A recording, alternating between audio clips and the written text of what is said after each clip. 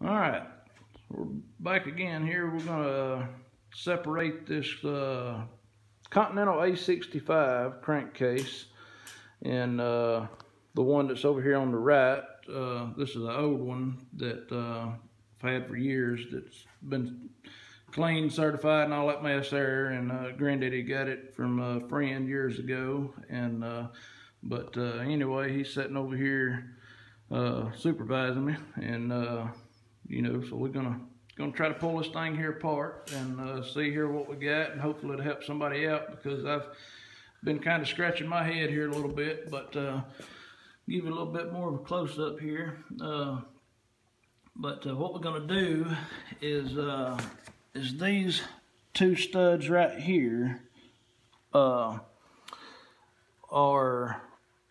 well, let's see here, you can see on this one right here. So what it is, you've got these two studs here that I just showed you right here on cylinder 3. They're long studs that are implanted into the other side of the crankcase. So what we're going to do is, and this one here hadn't been pulled apart in probably 40-50 years at least. I mean, that's me guessing. It may have never been pulled apart, I don't know. But the engine is, you know, from 46, from, you know, when the plane was built. Anyways, what we do is we'll take a rubber hammer and take it, and you'll tap on these two studs, and then it should separate the crankcase. And first off, you want to make sure that you get all of your bolts and nuts off. And there's a couple of, let's see here, there's a couple that's on here. Let me see where they're hiding out at. Hang on just a second here. All right, there's one right down here on the bottom, right there in the center of the screen. And there's another one that is right up in here. All right. So anyway, I'm gonna set the phone here up and see if we can catch this here on video. And we'll try to pull this bad boy right here apart. And hopefully it'll help somebody in the near future, because I know it would sure help me. Before, I had a friend that told me how to do it. He was telling me to tap on the studs, the cylinder studs. And so anyways, first off, you want to make sure that you get off all of which you don't have to take these off, but I went on ahead and removed them, and lay these over here. And so what we're going to do is we will turn the crankcase this way, slide this one over here out the way. But I brought this one in the shop here so I could kind of look at it to kind of tell what, you know, what's what. And so let's see here. What we're going to do is we'll just tap lightly on these two studs right here, and tap on one, hit the other. And as you can see, we're already, you know, good 4/4 inch apart, and it's splitting pretty evenly here all the way around. So we'll just keep lightly tapping, and make sure, don't do it with a hard steel hammer, because you do it with a hard steel hammer, you're going to damage your threads. Even though you know, if you put your nuts back on the studs, you know, you might could lightly tap it just a little bit, but you don't want to hit it too hard. And you know, even with the nuts there on it, because you still might damage something. So the right way would be to do this is stand this up inside of like a 2-inch pipe on a little stand, so the engine is standing vertical, and tap it apart there that way. But I don't have a little stand that way, so that's why I'm doing it here on this blanket. And we got our studs all the way out on that side. And let's see if we can lay it down very easily. Oh yeah, but slid back together there pretty easy, so we should be able to pull apart pretty easily here now. So let's see here if we can. There we go. Just as easy as that. So as you see here, I pulled up on the side that has the studs, you know, that are still in the cylinder walls here.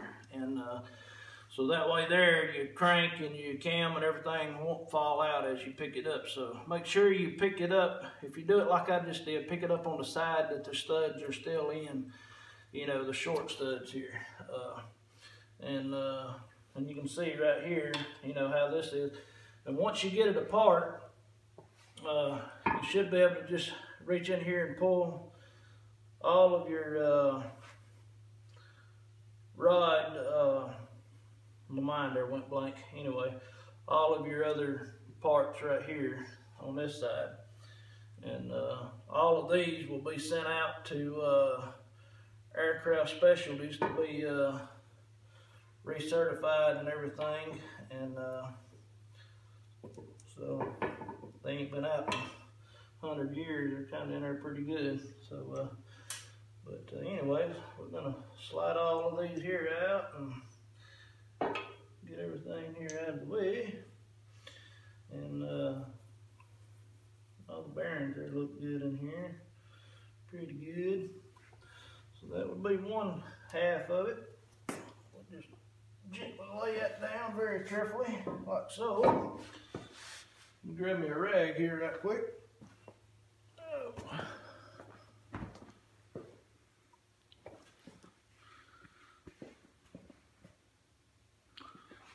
Alright. Get us a rag. Oh my, let's see here. Set everything over here out the way. And grab this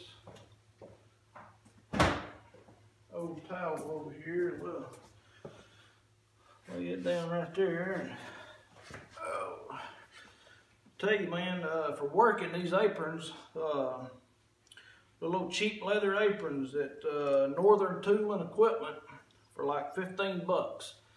It's well worth it. I mean, you can see it helps keep the grease and the grime and you know, everything there off of you as you're working. And not that I care about these old dirty old raggedy clothes I got on, but anyways, let's see if we can slide the cam here out. Just as easy as that. And looks pretty good. Yeah. But all these parts right here, all these internal parts are going to be sent out to, you know, like I said, the Aircraft Specialties. And Crankcase will be going out to, I want to say, is it Devco Crankcase Services, something like that. That's where it's going to. And get that out, there we go. Yeah. Yeah, these are a little wore on the ends.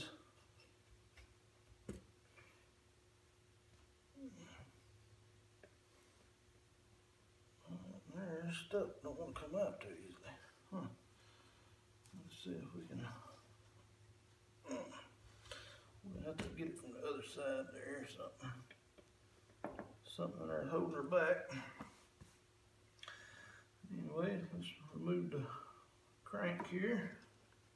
There we have it.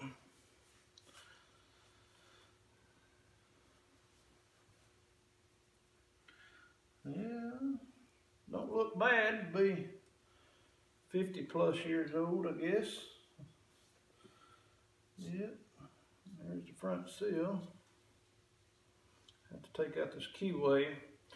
There's a keyway right there on the front of your shaft that you have to remove to get this seal off of the front right here. But anyways, let's see here. We can lay this down very carefully. You don't never want to drop them or nothing. Always want to be very careful. And still got old gaskets on and stuff. But anyways, that's how it comes apart. So just wanted to make that little short video and show you a couple of guys there asking about how I done it, so I was just gonna let you know. But anyways, thanks for watching, and be sure to give a thumbs up and a subscribe for more upcoming videos on the J-3 Cub project. We still got a long way there to go on the Cub, but anyways, thanks for watching. Hope you have a blessed day, and we'll be talking to you soon.